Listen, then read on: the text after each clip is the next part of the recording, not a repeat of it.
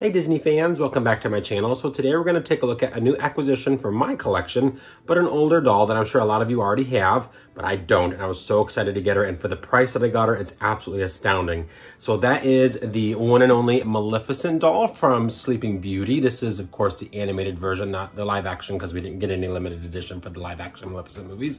Kind of a bummer, those would have been pretty cool. But definitely stay tuned as we go through all the details that this gorgeous villain doll has to offer. Okay, so first things first, we're gonna take a look at the box. And of course, I've got this glare here, so we'll get that taken care of here pretty quick. Now, I did get mine for only 77 bucks. So at that price, of course, there's gonna be some issues. So you can see here, I've got a little tear and a fold there, fold there, fold there, crunched corner there. But for $77, I can look past that. Like, see, there's a little ding right there. The bulk of the box and the doll itself is fine. I've got a couple of scratches right here on the plastic. I'm not going to worry too much about that kind of stuff. Like I said, when I can get them for that cheap, it is okay with me. I mean, I don't want like a banged up, damaged, ripped and torn box.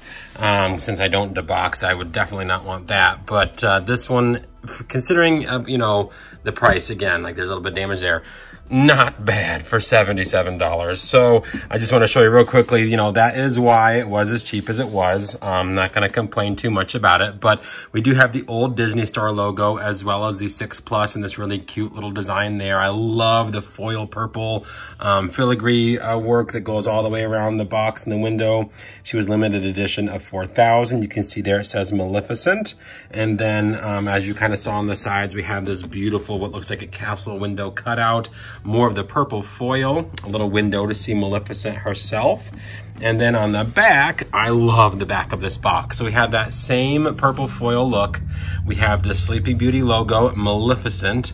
We have this gorgeous silhouette of her in Diablo. There it does talk a little bit about the doll itself, so if you'd like to pause and read it there, you can. And then again in French, of course, it does state certificate of authenticity and display stand is included.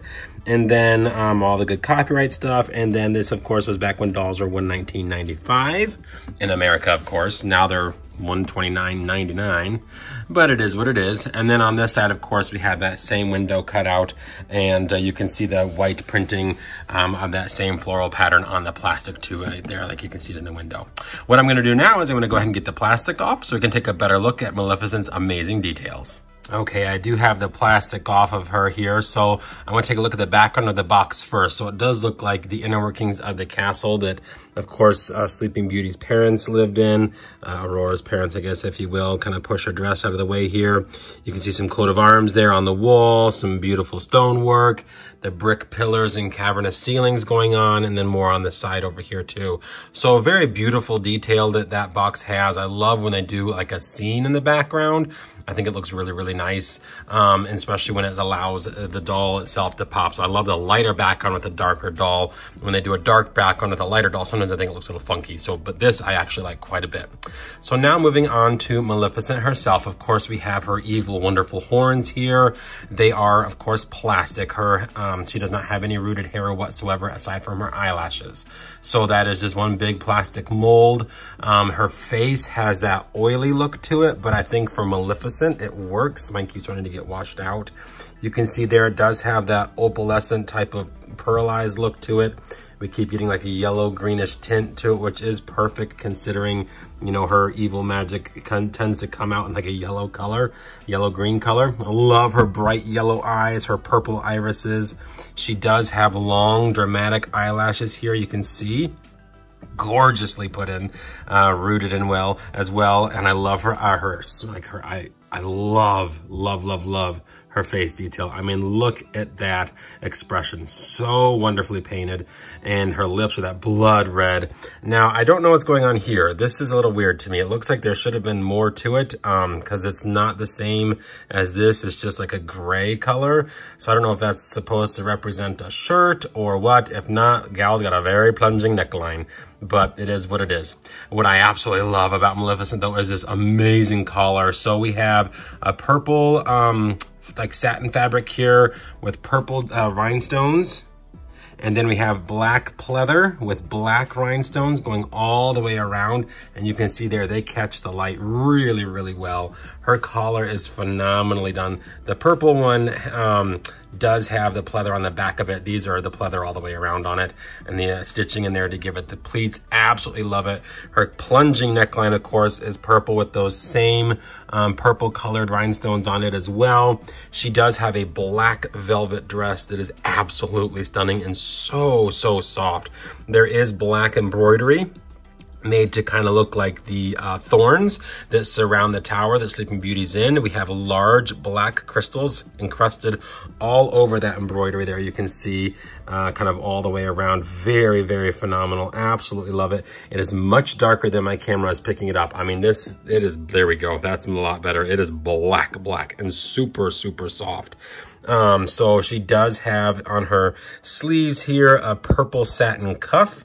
I love this little detail here that they painted on a ring, and she does have red nail polish on. I think that's really cool. Now her under dress, I guess, if you will, is a pleated purple, and that is like a satin material, very soft. I love how it feels. The inner part of her coat has these red satin panels, and I mean, they are blood red. So gorgeous. The embroidery stops on her sleeves. It is only on her sleeves. It's not on the actual dress itself, but I thought that was kind of a bummer, but it's okay. If you see over here, she does have tails almost on the ends of her coat there, her coattails. So if you were to unbox her, I'm sure those would spread out very nicely. And then you can see here, because of it being folded in the box, my pleats have these funny little designs in it, but that's okay. Now we can see Maleficent's shoes, and it looks like she just has some light grayish, maybe black heels on. And then of course her legs are the same color as her neck. So not a whole lot of detail in the shoes, but that's okay. You don't expect a whole lot of detail in the shoes when the main focus, of course, is this gorgeous face and dress that she has on. Now her accessory, of course, is she actually comes with two. She comes with Diablo, her crow, looking menacing as always. He is rubber banded then to her staff, which has these amazing curled like talons. It has clear crystals embedded throughout it. It's got I don't know what you call that part of it, but the top part of the scepter is like a clear ball, but inside of it, it's got like this, I don't even know, it looks like wrapped tinfoil almost. I know that's not what it is, but it looks so wicked. And then it comes all the way down, of course, to the bottom of the box, and it is tied in so that it doesn't like fall around or anything like that. But that is the one and only amazing Maleficent doll. I have been wanting this one for a couple of years now. Just been trying to find a really good price, and like I said, 77 bucks, not bad at all. I was really pleased, and the condition that she's in is fantastic, the doll itself, so I am really happy with that. Now, like I said, they did make 4,000 of her. Of the 4,000, I did get number 1,499. So almost right on 1,500. I won away. I keep telling myself one of these days I'm going to get a COA that is either right in the middle or a full number, and I have yet to have that happen. One of these days. But if you would like to pause and read there, you can, as that is her official certificate of authenticity. All right, guys. Well, thank you for joining me on my review of the Maleficent Limited Edition doll that was released by the Disney Store and Shop Disney, of course. I hope you enjoyed. Definitely leave your thoughts and comments down below if you have this one or if you haven't gotten this one yet. I still cannot believe I got this for 77 bucks. That blows my mind. Granted, like I said, there are some issues with the box and all that, but still, $77, well below retail, so I'll take it. All right, well, again, let me know your thoughts down below. Make sure to hit the subscribe button if you haven't already, as well as the notification bell so that you know when my videos do come out.